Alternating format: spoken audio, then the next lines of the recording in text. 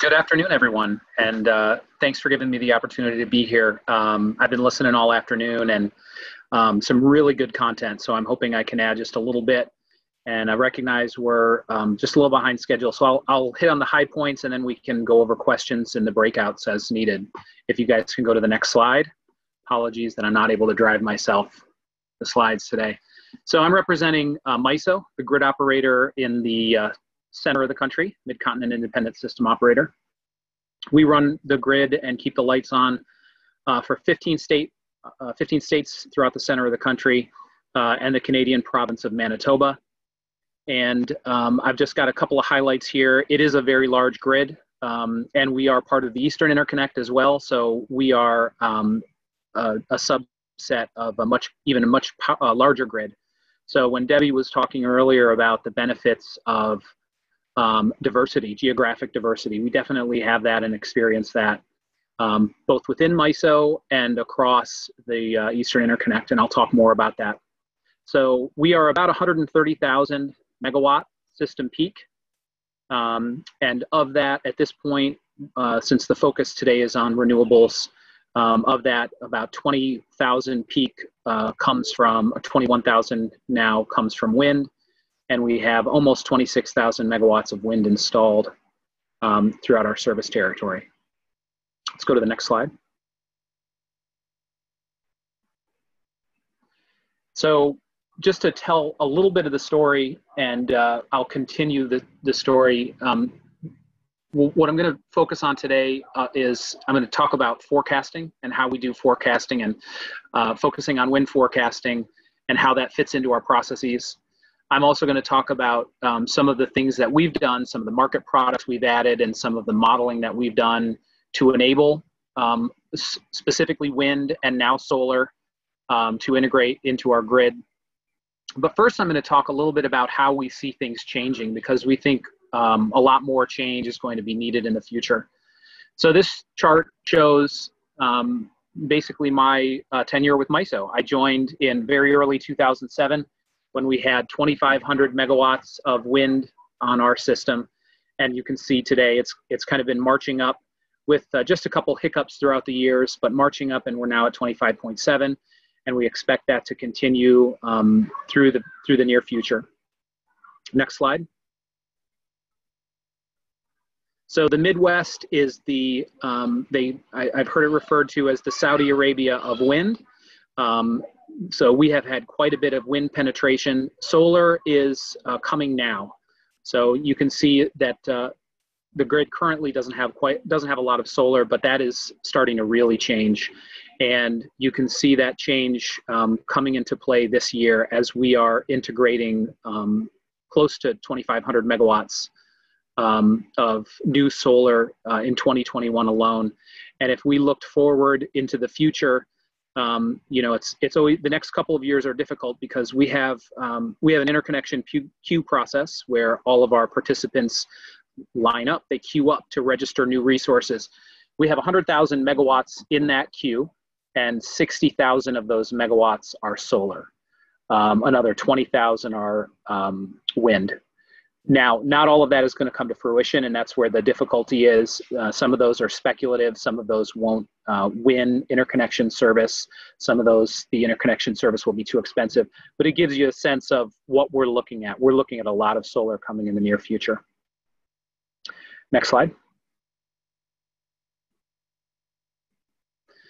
A picture of how this wind and solar looks today. Throughout our footprint, and you can see that, and again, geographic diversity. While it may seem like there's less geographic diversity, every bit helps. So if you can imagine the geographic diversity differences between a California grid, where you have a much narrower east-west band than you do a north-south band, versus this band of energy throughout the mid-continent of the United States. So we do have quite a bit of diversity.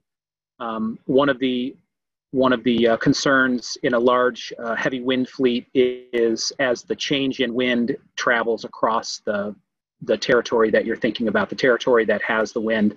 And as that change in wind travels across, if you have that wind typically travels west to east, So if you have a narrower west to east band, it's going to take less time for those changes in wind to travel across that band. So what we're looking at here is, you know, a 8-state-wide region where changes are traveling across the band. Again, diversity really helps. If we were to add on the 100,000 megawatts of solar and wind in our queue, it would really represent an even broader distribution, because solar in our queue is very well spread around our entire footprint. The wind is in the north and central regions of our footprint, but remember, we have a south region, and quite a bit of that solar is going to be located in the south, and it's going to be spread all around our footprint. Next slide.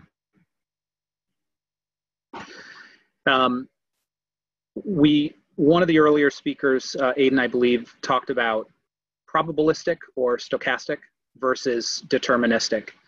And I'm going to have a slide that talks about one of the products that we've introduced, and I'm going to go into a little more detail here, but I just wanted to mention it right now. One of the studies that we've been working on is called the Renewable Integration Impact Assessment, and it's kind of written there at the bottom. And if you Google that, you can look up RIA, R-I-I-A, Renewable Integration Impact Assessment. And what we've done is studied what renewable portfolio looks like as it crosses through 10%, 20%, 30%, all the way up toward 100% of penetration levels. And what are the impacts to reliability? So MISO's role as the system operator, we're a member services organization. Our job is our members have entrusted us to provide reliability services for their customers. And so what we're focused on is what those reliability needs are going to be 10 years from now, 15 years from now, 20 years from now, as the renewable portfolio, as renewable penetration expands. And one of the takeaways that we have is that variability obviously is going to get much, much greater.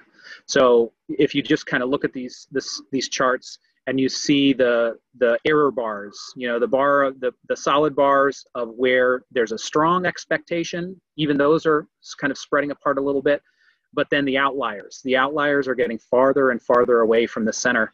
And this is MISO's specific system here. So when you're at a 40% penetration level, you have error bars that are 20,000 megawatts on either side. So you have specific one-off scenarios where you can expect to see a 20,000 megawatt uncertainty or variability occurrence on your system. That's not something we can take lightly. Next slide. So before I kind of come back to the present and talk about how the market products that we currently have and the forecasting that we currently do, I wanted to talk a little bit about what we call the reliability imperative. And the prior slide is just kind of one snapshot of a number of different things that have led us to describing the future state of the grid as a reliability imperative. We need to be talking about it, we're doing what we're doing now, and working to prepare the grid for the future that is going to be upon us soon enough. And we think about that in terms of 3 parts. The first one is market redefinition. And I think as I listened to the speakers today, I heard a lot of examples of market redefinition. And market redefinition can be on the retail side. It can be time of use pricing. And I heard examples on the market operator side, the wholesale side, where we operate, of new products, whether they be frequency response products, other kinds of the image where energy typically today is 80% of what the market is focused on, and those ancillary services represent just that last 20%. And then moving to the future where energy is a much smaller piece of the pie, and ancillary services pick up and are much more important and much more necessary. This is what we're talking about when we talk about market redefinition. We have already put in place some of the products and services that have helped us get to where we are, you know, the low-hanging fruit. Some of the decisions and some of the things we're wrestling with going forward are going to need to be bigger. Incrementalism probably isn't going to work this time. So one of the first things that we have already been working on is what we call the market system enhancement. This is the second leg of our stool. And that is an effort to redesign both our hardware and our software systems to be able to prepare, to be able to integrate those markets that we're going to need. We have been operating the same market software, not the hardware, but the same market software for most of my tenure at MISO. We launched the energy and ancillary service markets that we're using today. We did that in 2009. And at the point in time we launched them, that they had already been in use by another system operator. So those softwares date back to maybe the mid to late 90s.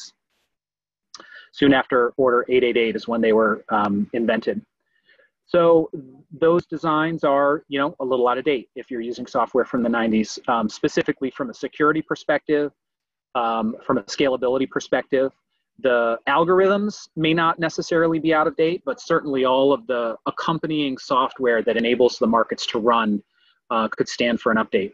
So we have been focusing on, for the last 3 or 4 years, and are continuing to focus through until we get through this, a complete redesign. So we'll have a system that we can much more easily bolt on new additions as they come. And then lastly, and certainly not least, is long-range transmission planning. And I heard Debbie, one of Debbie's conclusions was that transmission is our friend. The center of the country is in a great place because we are an interconnected grid. We have strong ties across neighboring seams. Those ties are already being challenged, and those transfers are already being challenged by the level of penetration of renewables that we have. We're starting to see more and more difficulty for resources to interconnect because there's just not transmission to carry the energy where it wants to go. So long-range transmission planning is the third leg of that stool, a coordinated effort to deliver the transmission system that we're going to need to manage this grid that we're talking about in the future. Moving on to the next slide. And recognizing that I should probably take just about 4 more minutes. So let me touch the high points of this. Mark, it's okay for you to go over. It's okay. We'll just, yeah, we'll just extend it to what you need because it's fine. Okay, Debbie. So this is the slide that talks about one of the products that we've implemented already. So ancillary services have been discussed. We talked today about regulating reserve, which is that moment-to-moment reserve that's needed. We talked about spinning reserve, I think. This is another ramp product that we've had for 5 or more years now, maybe as long as 7 years. And this is the one where we tried to foresee the need before the need was upon us. Because a lot of times it's hard to foresee those needs, and grid operators often find themselves playing catch up. We're trying not to do that anymore. And this was one of our first examples. This is also the example where we talk about determinism versus probabilistic. And I know a lot of people aren't mathy and sciencey people.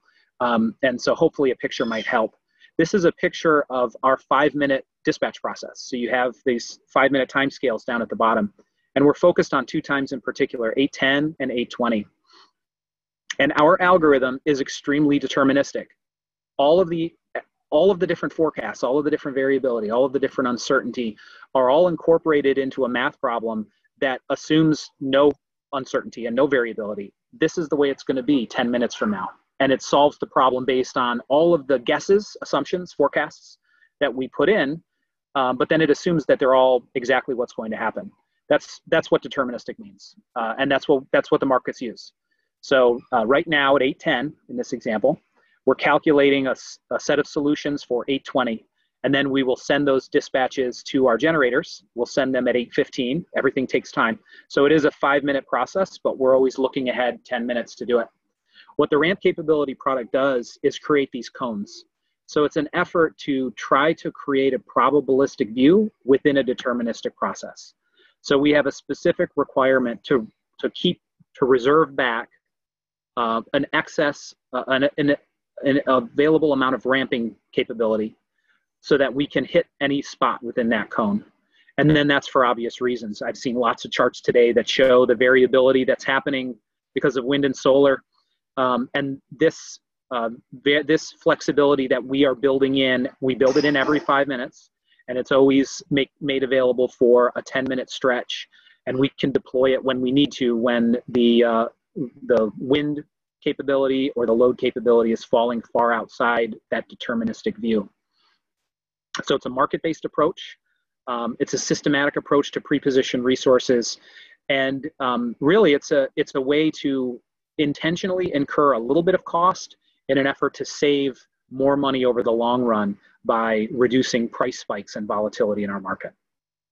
Moving on to the next slide. Thank you. Let me tell you a little bit about our dispatchable intermittent resources, which I think is kind of old news now. We introduced it in 2011. At the time, it was a novel concept in system operations, but has, I think, widely been used, at least through parts of the United States, where 5-minute dispatches are utilized to integrate wind and solar into the footprint. And, you know, you talk about a set of market software, market algorithms that were designed for a different time. Our market algorithms basically ignored the wind resources that we had in place. And that was fine when we had less than 500 megawatts of wind resources on a 120,000 megawatt peak system. But once we started seeing considerable wind penetration, and the wind was trying to produce energy and causing congestion. All energy producers cause congestion. We're not singling out wind here. But as congestion happened and our market was not aware of it, we were seeing bad market outcomes, and our operators were needing to work around it. Whenever we don't have a market solution, in any of these system operations conditions, whenever you don't have a market solution, your operators are tasked with doing that. And if we think to the future, if we think to DERs, if we think to widespread distributed resources, it's not going to be fair to our operators to be forced to be requiring them to be making manual operations. So we had a taste of this in 2008, 2009, when our operators were making hundreds of phone calls a day. And that's why we introduced DIRs, which is a pretty simple solution. It basically found the question that we answered was, how could you make wind look like all of the other resources in the software? What would you need to do in the software to make wind able to participate? And we found that we only need to make a couple of small changes to make that happen. So we have slowly been moving toward getting all of our wind and solar registered as DIRs, dispatchable intermittent resources, and moving forward, all of our solar and wind as they interconnect will be dispatchable. Next slide.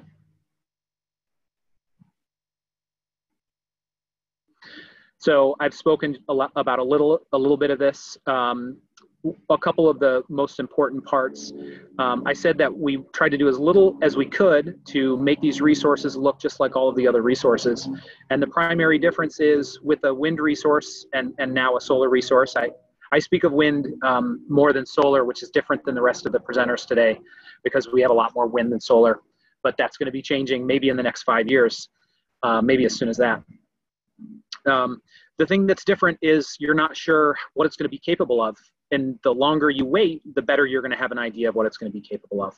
So we allowed their 5-minute forecast, which they can provide almost right up till the last moment when we're about to run our software. That becomes the limit that we use within our market algorithm. We have our participants can create their own forecast and provide it. However, MISO also creates a forecast for each of our resources. We prioritize that from the very beginning. And more than 90% of our participants use the MISO forecast in order to dispatch their resources. What that means is our forecast needs to be good. We have a determinant, like I said, we have a deterministic software, which means that the maximum limit of each of these wind resources becomes a limit that we will dispatch to, because wind is so cheap, unless it's being constrained because of congestion, we're going to try to have all these resources at the top, so that what the top is becomes very important, and how well we're forecasting what the top is every 5 minutes throughout the day is very important. Next slide. So let me back up just a minute before I go into detail on forecast. This is where we use our forecasts. We have a medium-term load and renewable forecast and a short-term load and renewable forecast that we use. And our forward process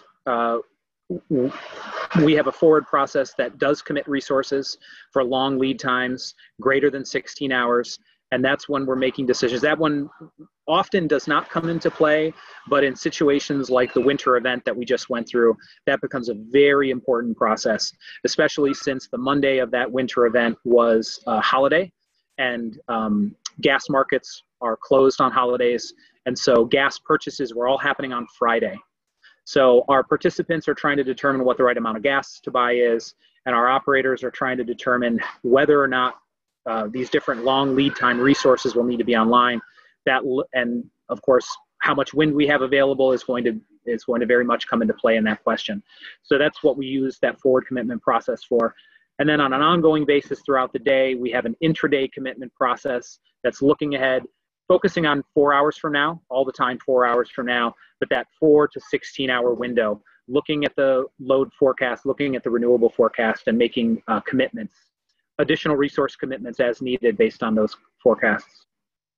And that goes all the way down to the 5-minute market that I talked about, where our short-term renewable and load forecasts ultimately become entry points to the deterministic algorithm, where whatever the forecast is with 5 minutes to go becomes the product. In terms of the load, that's how much load we are targeting to buy. And in terms of the renewable forecasts, each of those wind farms, that's going to be how much they have available to offer. Next slide.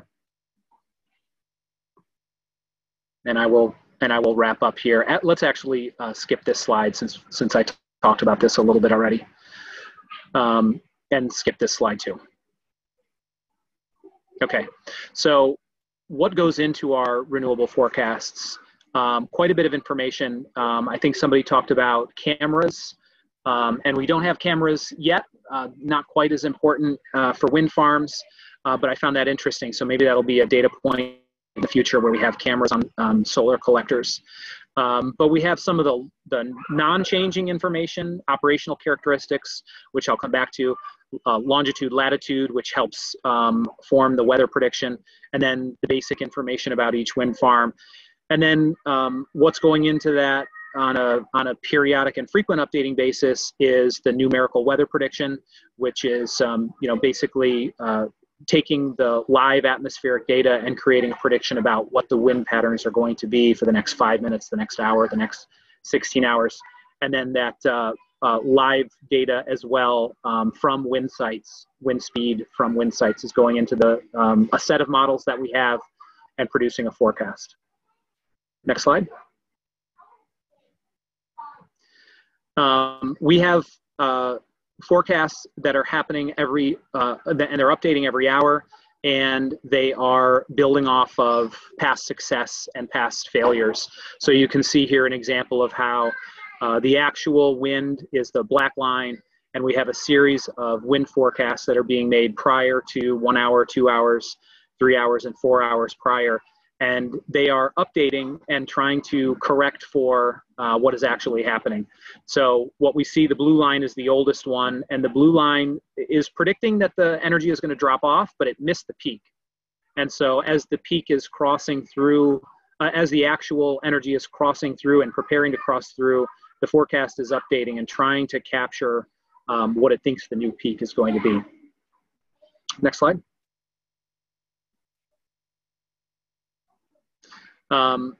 Switching gears a little bit, that was a forecast tool on our broader forecast. And we also have, like I said, a forecast for each of the wind farms in our footprint. And market participants do not have to use our forecast. We use our forecast for certain processes. Our market participants don't have to use our forecast, but 90% of them do. And we have monitoring and reporting on how each of those forecasts are doing. So here you're looking at a single wind farm, and you're looking at forecast error. And as it grows there for a certain time period, that's going to kick off a monitoring alarm for our forecast operators to adjust and to look into. Next slide. And let me finish it up here, and then trying to catch us up just a little bit. I talked about the specific operational conditions, and this has become important in the news lately. For MISO, this was an issue a few years ago where we had a severe winter event, a very, very cold winter in the northern portion of MISO, and did have some significant wind cutouts.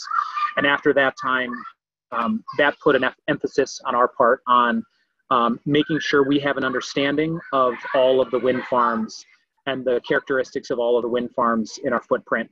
And that includes when you could expect turbinizing, when you could expect a high-speed cutout. Are there high or low temperature turbine cutouts?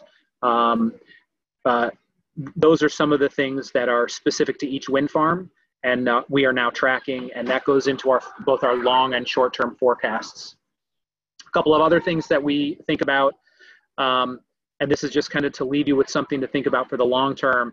A couple years back, we had a 72-hour period where there was zero wind production. The wind basically stopped.